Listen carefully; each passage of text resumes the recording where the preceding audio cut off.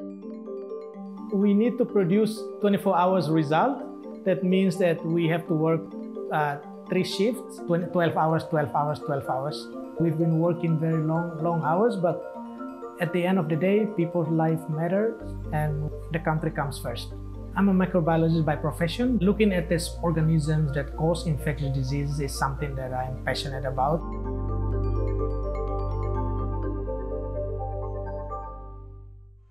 So at the moment in Timor-Leste, the country is facing probably the hardest moment in the COVID-19 pandemic. The Delta variant has entered the country. It's transmitting rapidly through the community, and we're seeing very high case numbers and also seeing more severe cases.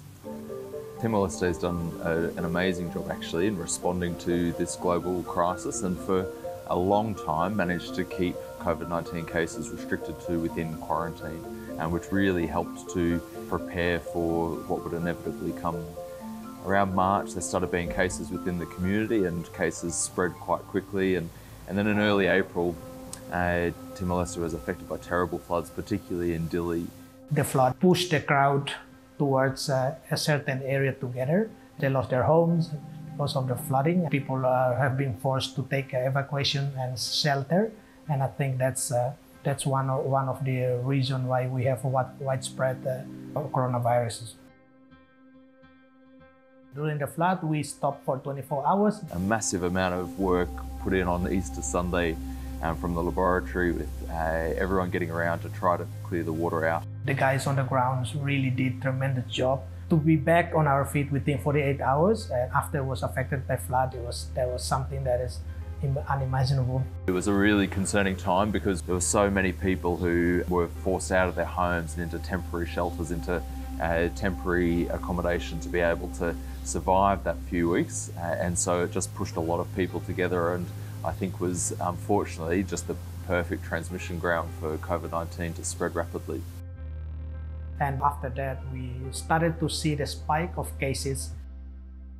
I'm a paediatrician and have been working very closely with the paediatric department at the National Hospital here in Timor.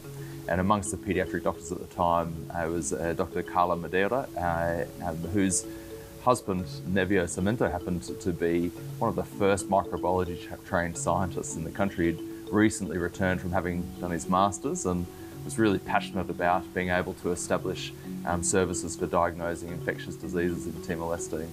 I saw the opportunity of working with Menzies to increase my knowledge in area of microbiology and infectious disease, and that's why I joined the team and have been working with the team ever since. Yes, and then it already grew morphologically. It grew the...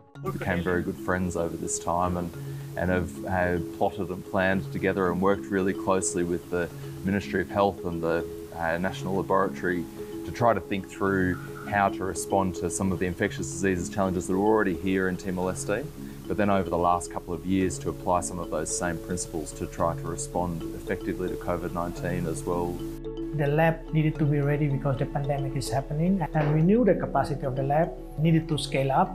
Then the collaboration between National Health Laboratory and Menzies worked to expand the National Health Laboratory, and I could say it was a very a long ride. And introducing the testing capacity for COVID-19 was a big challenge. It wasn't a small thing to undertake at all, and it has required significant investment in the infrastructure in the laboratory. It's required a lot of training, but it's been really great over the last year and a half to see how much that has seen the work of the National Health Laboratory grow.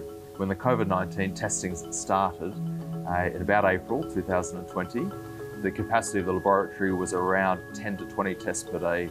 But in response to the increasing need, the capacity within the laboratory has grown, and so the laboratory is doing over 1,000 tests a day most days. We are expanding to all the districts. Now we have 5 referral hospitals and 8 satellite areas where we can test PCR COVID-19 in the municipalities. I think coronavirus is here to stay, and it has been a good learning curve for National Health Laboratory, for all the scientists, for all the frontline workers to prepare more for what to come in the future.